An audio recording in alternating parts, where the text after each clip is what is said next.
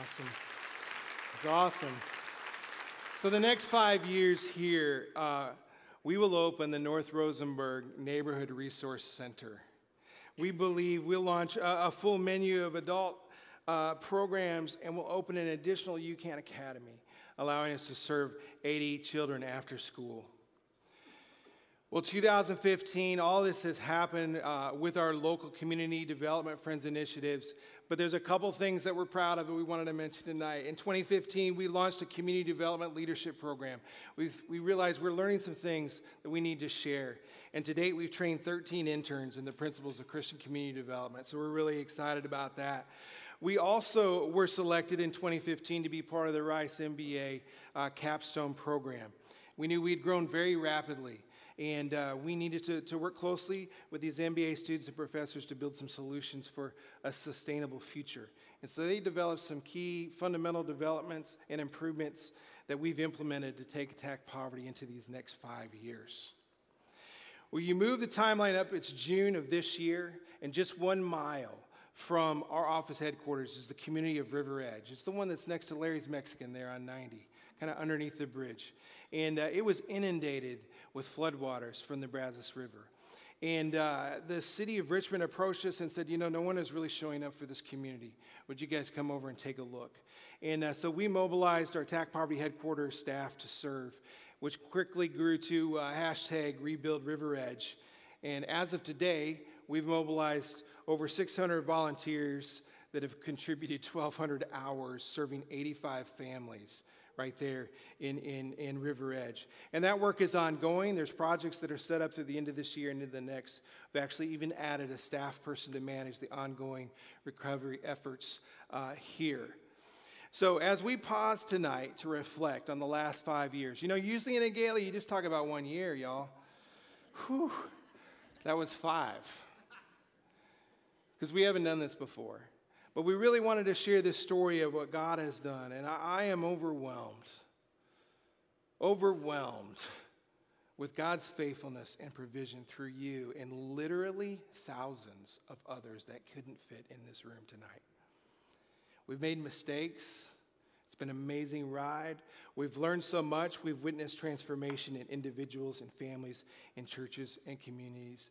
And we really do have this sense that we are just getting started. And that's an exciting sense for us. So over the next 5 years, at the rate that things are going, we really believe God is going to triple. That's a crazy group right there. Yeah. Woo! We believe God is going to triple our impact. How will that happen? I'm so glad you asked. As we wrap up, allow me just to give you a little view into the window of our next 5 years. Over the next 5 years, Attack Poverty will launch 2 new Friends initiatives. We believe one is in Houston and one in Uganda. We're going to be rolling out something brand new that is called Attack Poverty Affiliates.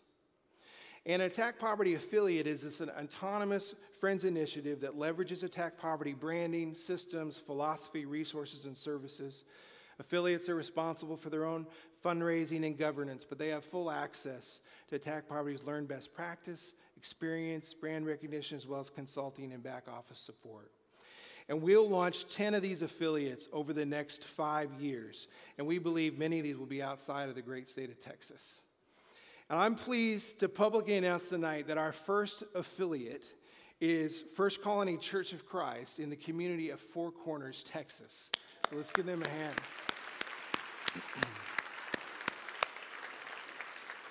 2 other brand new things that we created in the area of advocacy and awareness that we're unveiling for the first time tonight. One is for churches. It's called Poverty Sunday. When your church hosts a Poverty Sunday, you educate and mobilize your congregation to stand with the poor in real, tangible, empowering, and non-harmful ways. There's a whole website, povertysunday.com. It's chock full of resources, stats, and materials that are specifically designed for the church, youth groups, children's ministry. We're really excited to launch this, and our 5-year goal is to see 100 churches host a Poverty Sunday.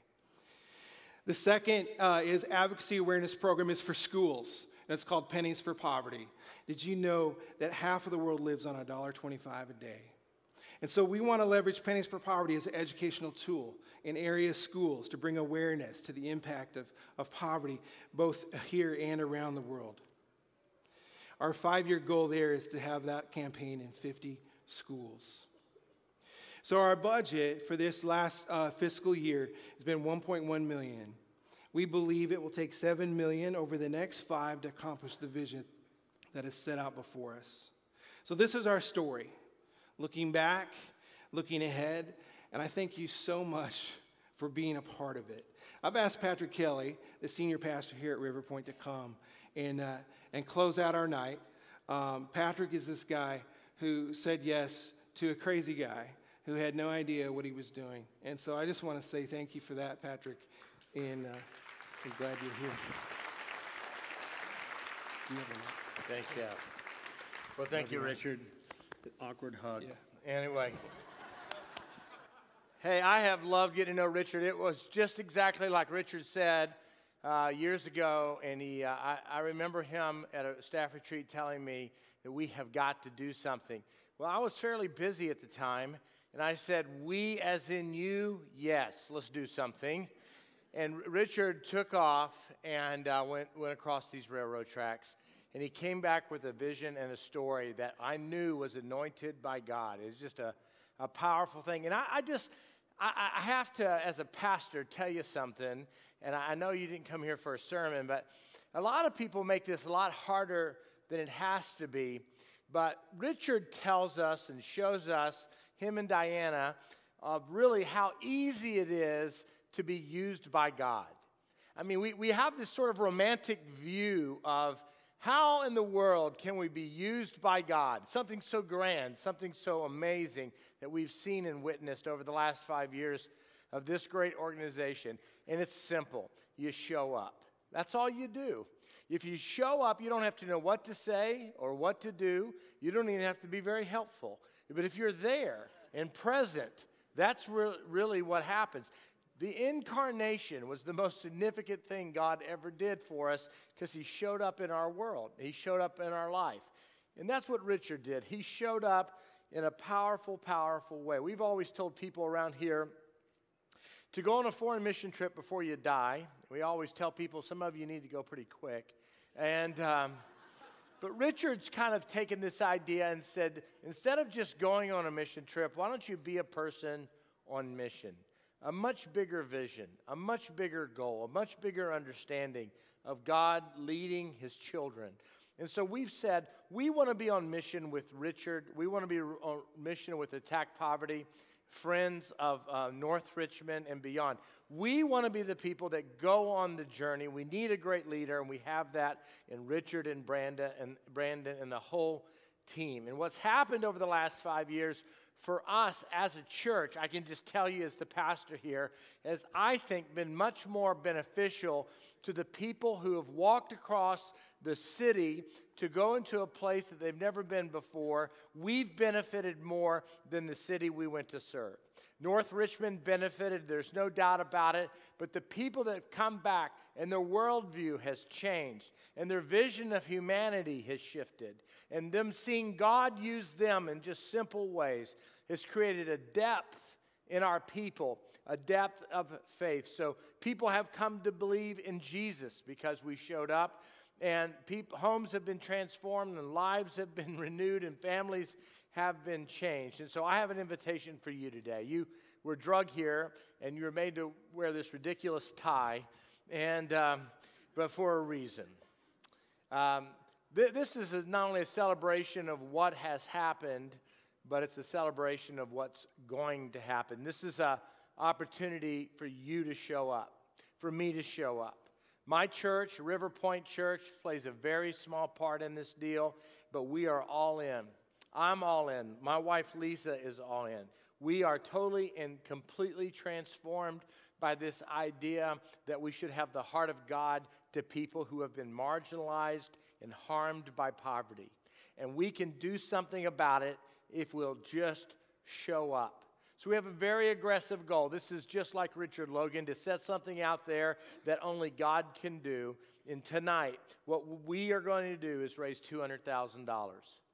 We're going to raise $200,000 as a statement of faith that says to God, we're going to show up. We're all in. We're with you. We want to be a part of this thing. We want to be part of this story. We want to be able to celebrate just a year from now all that God has done because we showed up on this night in October and sacrificed just a little so that people could have a different future than the one they're headed toward right now. And so because we show up, then what we believe is a little girl won't fail the 4th grade because tonight we're going to do something about that. A family will go to bed tonight safe and secure. As many as 50 kids will come to faith in Jesus because of Mission Week. A lady's going to learn English because we showed up tonight. A young man will get his GED. Because of that, he'll have a better future and a better job and more opportunity. People will be trained with such care that they're able to get a job with the Jobs for Life program and other programs. It looks like because we showed up, a girl will have a chance to go to school because she doesn't have to walk so far to get water each day in Uganda.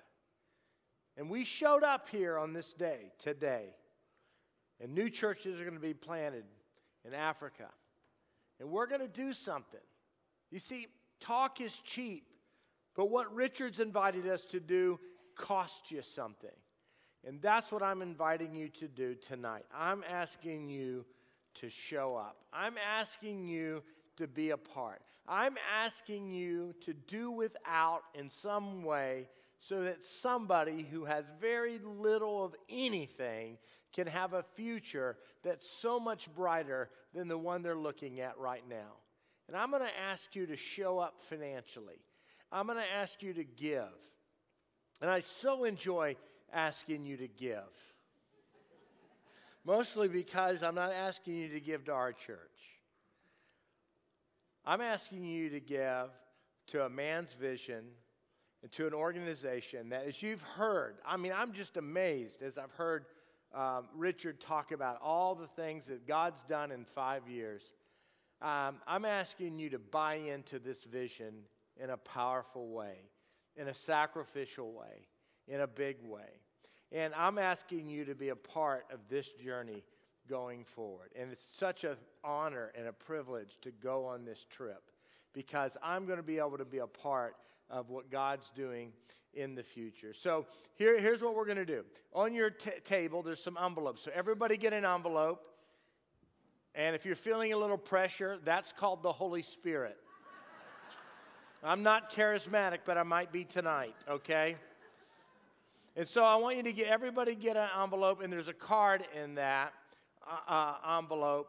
And I want you to begin to think about right now filling that card out. Now, don't put anything down right now because you haven't had enough time to really let this soak in. That's going to happen in the next minute or two. Just think. I know you came in here, you knew this was a fundraiser, but now it's different. It's about you showing up. And how do you want to show up? And I know you could put an amount of money on that card and be done with this, but I want you to think about that. I want you to do something that you didn't plan on doing, and I want you to do something courageous. Not crazy, but courageous. You can do that on this card. There's also on your phone, if you like to give money through your phone, which if you're a millennial, you're nuts to do this, but okay. And you can go to the website and push the Donate Now button and be a part of it that way. But there's a couple of ways to give. You can give a check tonight, and you could write that amount, and they get that check, and put that check in the envelope, and we'll make good use of that. Or what I'd really like you to do is decide on an amount of money that you just probably couldn't write that check tonight. You can write part of that check, but you can't write that whole check. And so what we want you to do is partner over the next year or 2 years to make that amount come true for this ministry and for this work.